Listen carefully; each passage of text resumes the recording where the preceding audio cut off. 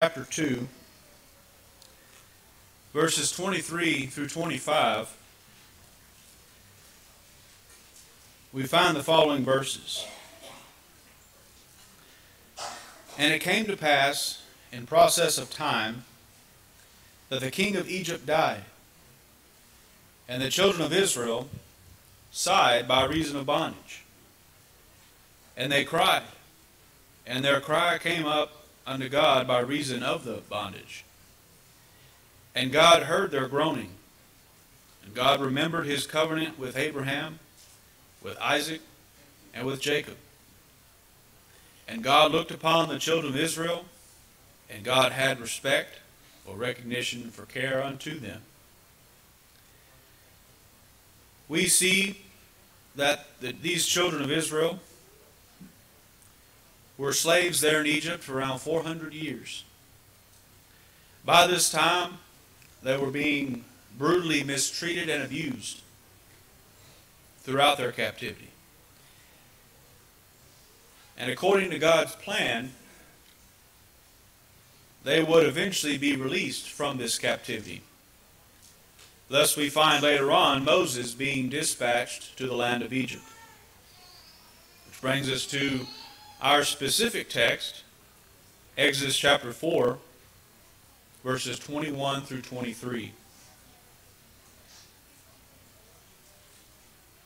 Verse 21 reads, And the Lord said unto Moses, When thou goest to return into Egypt, see that thou do all those wonders before Pharaoh, which I have put in thine hand, but I will harden his heart, that he shall not let the people go.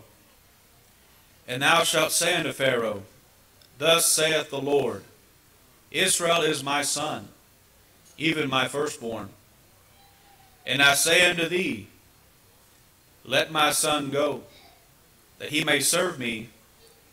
And if thou refuse to let him go, behold, I will slay thy son, even thy firstborn.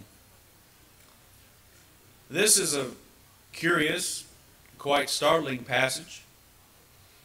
For in it we find the claim that God has laid to harden Pharaoh's heart. Not only this, but God promised to slay Pharaoh's firstborn son if he refuses to release Israel. So as we go throughout this study this morning, let us then consider the account of Pharaoh's hardened heart and what lessons we can learn for us today. As always, I do like to define some terms, and I think it very necessary and very beneficial for us to consider the Hebrew words employed for the word harden or hard. First, we have kozak, which to Strong's is defined there as to be strong, figuratively courageous, to cause, to be strengthened, to help, repair, and even fortify. The ISBE refers to this as to make strong. According to Wilson's Old Testament word studies, kozak means to brace up or tighten in opposition to a state of relaxation. This is the word used of the hardness of Pharaoh's heart, and it implies his strengthening himself against all fear and alarm, stoutly resisting the warnings and motives urged upon him, and the terrors of God's judgments. Sometimes this word is used of God's hardening Pharaoh's heart when he left his own, or when he left him to his own obstinacy, which is stubbornness, and rebellion, and withdrew that favor or benevolence by which alone he might have been brought to relent. So basically, it signifies to strengthen, confirm, make bold, or make courageous. Our second Hebrew word, kashal. Strong's defines this to be dense, tough, or severe, to be cruel, be fiercer, to make grievous, sore, or stiff-necked. ISBE says it's to be heavy, to make hard. Wilson's defines it as to be obstinate, intractable, which is not easily to be governed or directed. Furthermore, it's perverse, and is applied to that which is very difficult or even distressing. And third, kabade. Kabade. From Strong's we find this means to be heavy, dull, severe, burdensome. It's to cause to make weighty, or abounding with, more grievously afflict, to be difficult, laden, slow, or thick. The ISBE says this word means, or carries with it, the idea of being heavy, slow, hard, or not easily moved. And then returning to Wilson's, this word is also applied to the hardness of the heart of Pharaoh, and seems to point to his insensibility and want of conviction, as the word is applied to the ear when not duly impressed with sounds, or to the eye when it becomes dim. Now, in a general sense, Lockyer's Dictionary of the Bible has this to say about the phrase hardness of heart. It says to become stubborn and unyielding in opposition to God's will. Further expanding on this, the ISBE, page 1338, says the hardening of men's hearts by God is in the way of punishment, but is always a consequence of their own self-hardening. In Pharaoh's case, we read that he hardened his heart against the appeal to free the Israelites. So hardening himself, he became always more confirmed in his stubbornness, till he brought final doom upon himself. This is how sin is made to become its own punishment. Now we'll reference these terms throughout the rest of the sermon, but I want you to keep in mind these terms as we go through each of these passages. First, we need to consider that Pharaoh hardened his own heart. Let's look at a little bit of the context first. We see from Exodus chapter 4, verses 18 through 31, though, where Moses is going to return to Egypt. We see in verses 18 through 26 where he's gathering his family. In verse 27, his brother Aaron is told to meet him in the wilderness. From there, Aaron and Moses discuss God's plan for them in Egypt. Verse 28. The brothers then meet with the elders of Israel, verses 29 and verse 30.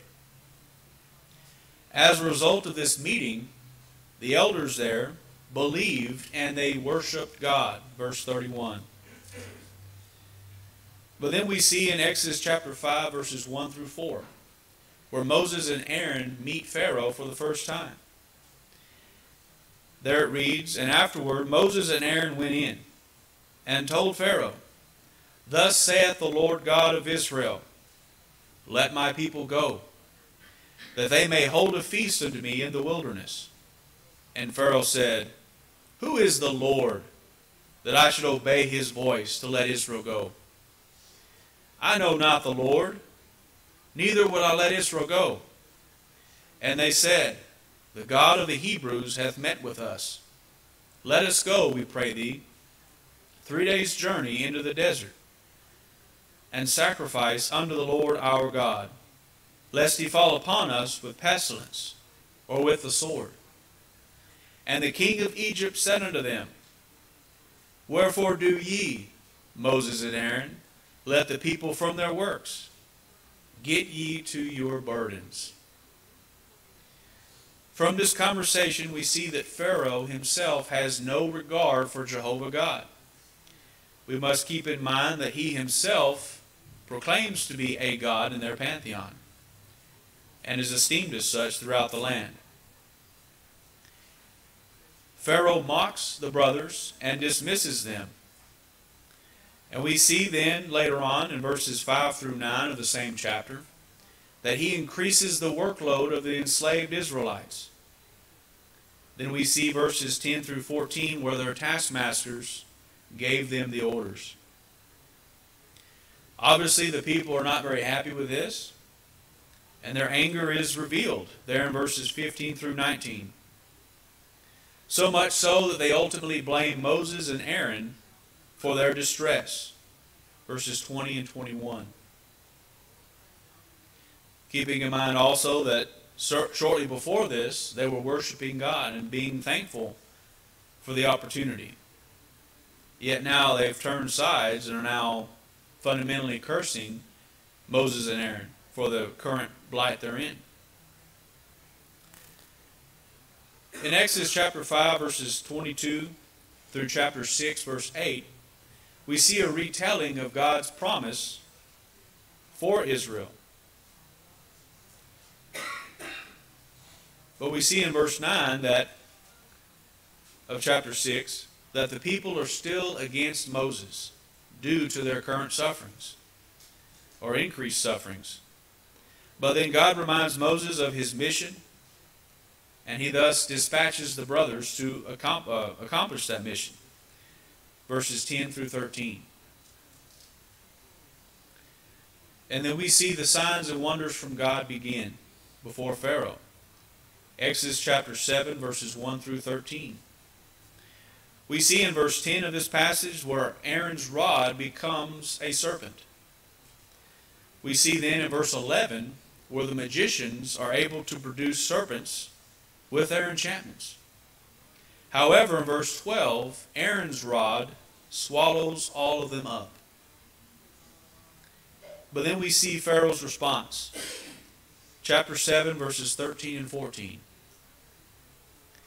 And he hardened Pharaoh's heart, that he hearkened not unto them, as the Lord had said. And the Lord said unto Moses, Pharaoh's heart is hardened. He refuseth to let the people go. Now for that word hardened, two of our words were used. Verse 13, kozek was used. And in verse 14, kabed was used. As I will do throughout the rest of this study, I will replace each use of the word hardened with the rendering of the appropriate Hebrew term. So we'll reread those verses, employing the Hebrew words. Verse 13 again. And Pharaoh's heart was strengthened, and he hearkened not unto them, as Jehovah had spoken. And the Lord said unto Moses, Pharaoh's heart is dull. He refuseth to let the people go. Then we see the first plague, that is the water turning to blood, verses 15 through 25 of chapter 7. All the waters of Egypt were turned into blood. We do see that the magicians of Pharaoh were able to conjure something similar to this. Because of that, we see Pharaoh's response in verse 22 of Exodus chapter 7. And the magicians of Egypt did so with their enchantments. And Pharaoh's heart was strengthened, neither did he hearken unto them, as the Lord had said.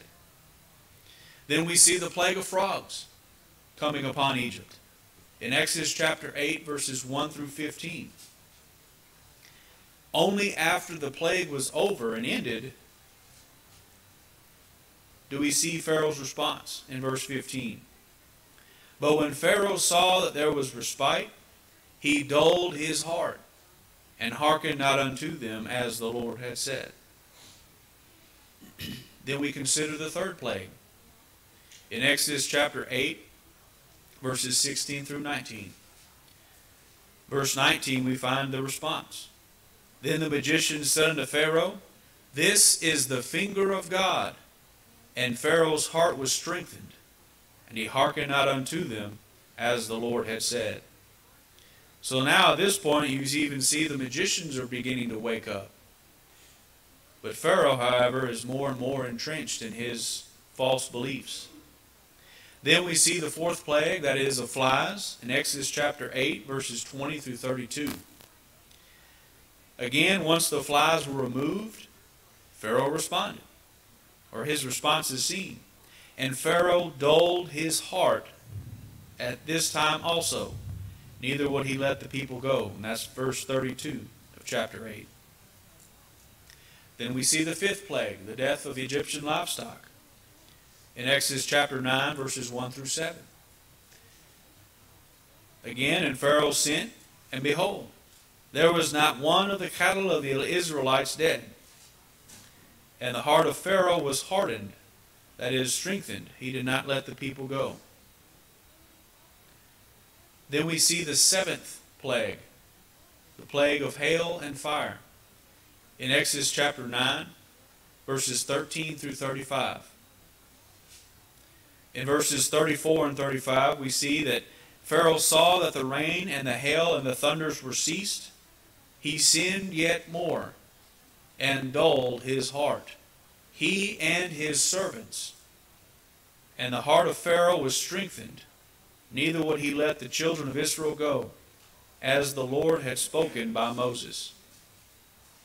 From each of these passages we must note the following. Pharaoh was presented signs and wonders from God. After each plague, he strengthened or dulled his own heart. For the first 5 plagues, as well as the 7th plague,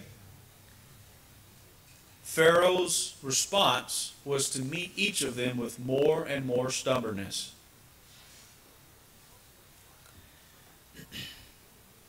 But let's consider the other side of this, where God hardened Pharaoh's heart. We see in Exodus chapter 1 or chapter 7, verses 1 through 7, that God is giving Moses a slight glimpse into the future by foretelling the fate of Egypt and her king. Now we find the reason for this in verse 3 of that passage. It says, I will make Pharaoh's heart stubborn and multiply my signs and my wonders in the land of Egypt. There the word kabed is used. Now let's again consider the plagues. The 6th plague, that is the boils and blains, in Exodus chapter 9, verses 8 through 12. We see that the magicians could not mimic this. In verses 11 and 12, the magicians could not stand before Moses because of the boils, for the boil was upon the magicians and upon all the Egyptians. And the Lord strengthened the heart of Pharaoh, and he hearkened not unto them, as the Lord had spoken unto Moses. Then the 8th plague of locusts, Exodus chapter 10, verses 1 through 20. Verse 1 of that chapter says, And the Lord said unto Moses, Go in unto Pharaoh, for I have dulled his heart, and the heart of his servants, that I might show these signs before him. Dropping down to verse 20, says, The Lord strengthened Pharaoh's heart, so that he would not let the children of Israel go. Then we see the 9th plague, the plague of darkness. Exodus chapter 10, verses 21 through 29. Verse 27 reads that the Lord strengthened Pharaoh's heart, and he would not let them go. Then we see in Exodus chapter 11, verses 1 through 10, where they're preparing for the death of the firstborn. Verse 10 there reads, And Moses and Aaron did all those wonders before Pharaoh, and the Lord strengthened Pharaoh's heart, so that he would not let the children of Israel go out of his land. And then in Exodus chapter 14, verses 4, 8, and 17, which we'll read, this is just prior to the Red Sea crossing. Verse 4 says, I will strengthen Pharaoh's heart, that he shall follow after them, and I will be honored upon Pharaoh and upon all his host, and the Egyptians may know that I am the Lord. And they did so. Verse 8, the Lord strengthened the heart of Pharaoh, king of Egypt, and he pursued after the children of Israel. And the children of Israel went out with a high hand. Verse 17, and I, behold, I will strengthen the hearts of the Egyptians, and they shall follow them. And I will get me honor upon Pharaoh, and upon all his host, upon his chariots, and upon his horsemen. Notice, though, that it was not until the 6th plague where God hardens Pharaoh's heart. In an attempt to show this point from a slightly different angle, consider the following comments. In the case of Pharaoh, God hardened Pharaoh's heart in the sense that God provided the circumstances and the occasion for Pharaoh to be forced to make a decision. God sent Moses to place his demands before Pharaoh. Moses merely announced God's instructions. God even accompanied his word with miracles to confirm the divine origin of the message. Pharaoh made up his own mind to resist God's demands. Of his own accord, he stubbornly refused to comply. Of course, God provided the occasion for Pharaoh to demonstrate his unyielding attitude. If God had not sent Moses, Pharaoh would not have been faced with the dilemma of whether to release the Israelites. So God certainly was the instigator and initiator, but he was not the author of Pharaoh's defiance. Notice that in a very real sense, all 4 of the following statements are true. 1, God hardened Pharaoh's heart. 2, Moses hardened Pharaoh's heart. 3, the words that Moses spoke hardened Pharaoh's heart. And 4, Pharaoh hardened his own heart. All 4 of these observations are accurate and depicting the same truth from different perspectives. In this sense, God is responsible for everything in the universe. He has provided the occasion, the circumstances, and the environment in which all things, including people, operate. But he is not guilty of wrongdoing by doing this. From a quick look at simple Hebrew idiom, it is clear that God did not unjustly or directly harden Pharaoh's heart. God is no respecter of persons. He does not act unjustly. And he has always allowed humans to exercise their free will or their free moral agency. God does, however, use the wrong, stubborn decisions committed by rebellious sinners to further his causes. Isaiah chapter 10, verses 5 through 11. In the case of Pharaoh's hardened heart, God can be charged with no injustice, and the Bible can be charged with no contradiction. Humans were created with free moral agency and are responsible for their own actions.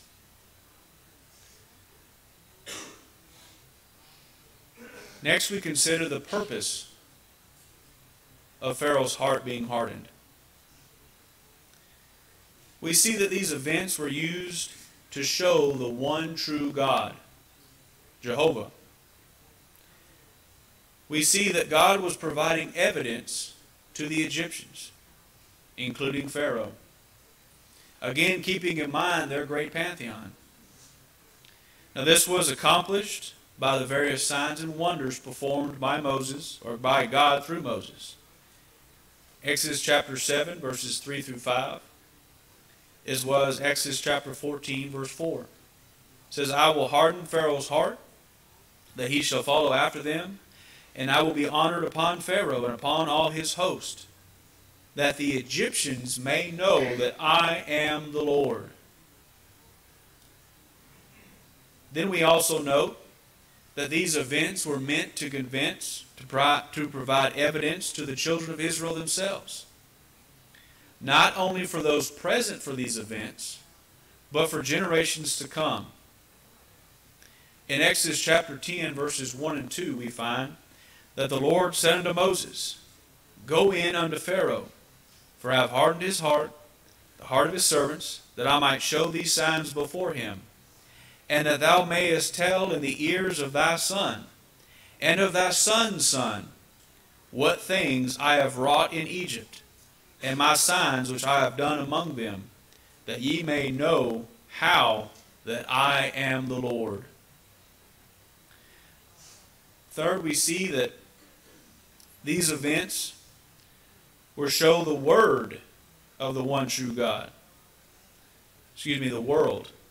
To show the world that there was and is one true God.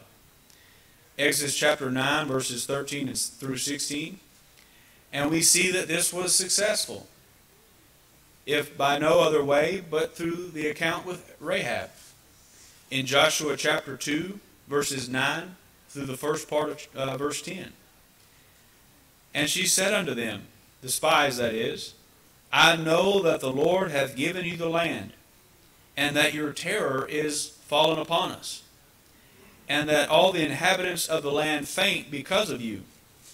For we have heard how the Lord dried up the water of the Red Sea for you when ye came out of Egypt. These things weren't done in a corner. It spread like wildfire.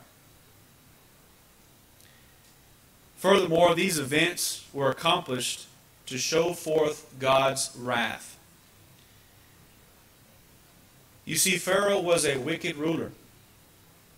The Egyptians themselves overall were wicked as well. This country was wholly given over to a pantheon of false gods.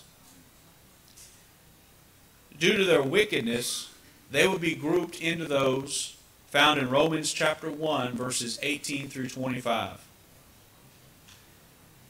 You see, there was a point in man's history where all men recognized Jehovah God, and they were obedient to him. This is during the law of patriarchy, where the heads of the fathers were to act as the spiritual leader of the families. Well, we know that Pharaoh had a family. We know that Pharaoh had a broad family, that is his nation. How was he leading them?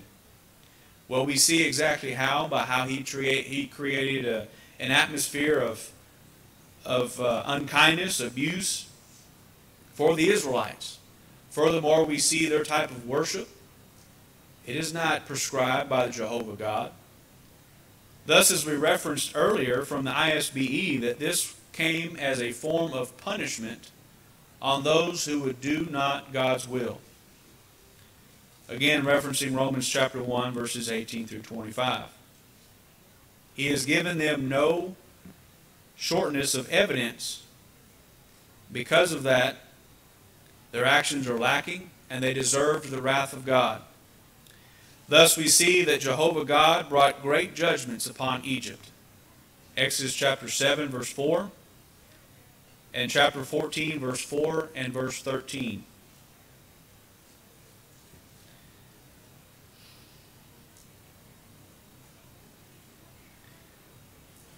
In Exodus chapter 14, verses 17 and 18, it reads there, Behold, I will harden the hearts of the Egyptians, and they shall follow them.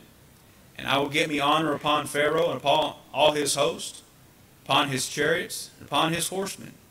And the Egyptians shall know that I am the Lord, when I have gotten me honor upon Pharaoh, upon his chariots, and upon his horsemen. I submit that this carries, or really shows, more depth for 1 Corinthians chapter 3, verse 19. I would say this is a demonstration of that verse, and it harkens back to Job chapter 5, verse 13. 1 Corinthians there, verse 19 of chapter 3 reads, For the wisdom of this world is foolishness with God. For it is written, He taketh the wise in their own craftiness.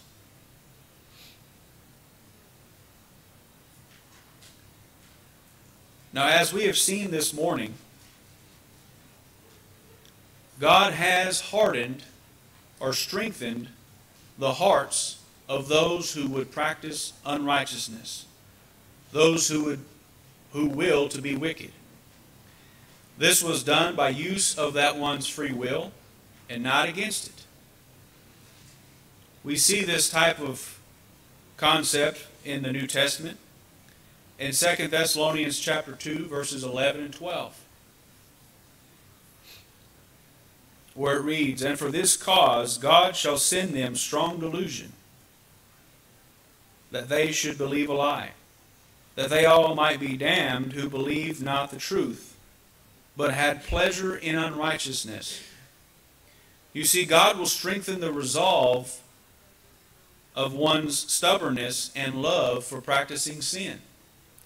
We have seen this in the life of Pharaoh. As such, they will be condemned. Why? As we just read from 2 Thessalonians, that they believe not the truth. Even worse, they love not the truth. They hate the truth. Thus, God is simply strengthening the resolve that is already present in that person's life. On the contrary, God could and does supply the resolve, the strength to do good. Peter even prayed for this in 1 Peter chapter 5, verses 10. Paul likewise prayed for this in 2 Thessalonians chapter 2, verses 14 through 17, which reads, "Whereunto he called you by our gospel, to the obtaining of the glory of our Lord Jesus Christ. Therefore, brethren, stand fast, hold the traditions which ye have been taught, whether by word or by our epistle. Now our Lord Jesus Christ himself, and God, even our Father, which hath loved us, and hath given us everlasting consolation and good hope through grace, comfort your hearts, and establish you in every good word and work." God is willing to provide us the strength we need to do good, to continue being obedient in doing His will. The first step to doing this, though, is developing a love for the truth. Then you must believe or develop your faith in that truth. Then you must render obedience to God's Word by first repenting of your sins, Acts chapter 3, verse 19, confessing Christ publicly, Romans chapter 10, verses 9 and 10, and then being baptized for the remission of your sins, contacting the blood of Christ, Acts chapter 22, verse 16. From that point forward, pray to God for strength. We often do in public prayers here. And I certainly believe that many do in their private prayers. But from there, live faithfully to God. And when this life in the flesh is over, heaven will be yours. Revelation chapter 2, verse 10. We have noted this morning and studied in quite lengthy depths that God will provide the much needed strength. The question, though, is how will you use it? Which category do you belong to? The category that includes Pharaoh, who increased his own stubbornness to rebel against God, or to a faithful child of God who needs strength, continues to ask for strength to continue doing good. Now, if you are not a child of God this morning, why not become one? You now know what is necessary to become a child of God. Take those steps. Or if you already are a child of God, yet through sin, and maybe your stubbornness have allowed sin in your life, why not put that sin away? Make confession, we'll pray for you. The choice is yours this morning. Let your choice be known as together we stand and sing.